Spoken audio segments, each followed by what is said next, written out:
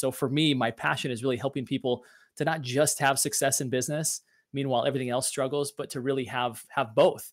And I've sought out over the past probably 5 years plus to really define myself around that mantra of I help people to think bigger.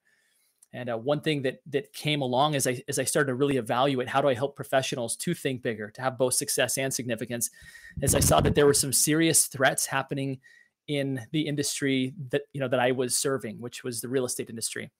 I realized that big tech was infiltrating the relationship between client and consumer, or I should say professional and client.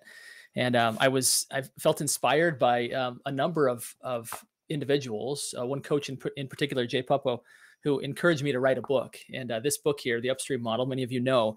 I just want to read a couple paragraphs because this is how I began to apply thinking bigger, how I began to really see a more very specific tactical way that I could help professionals to take their business and their life to another level.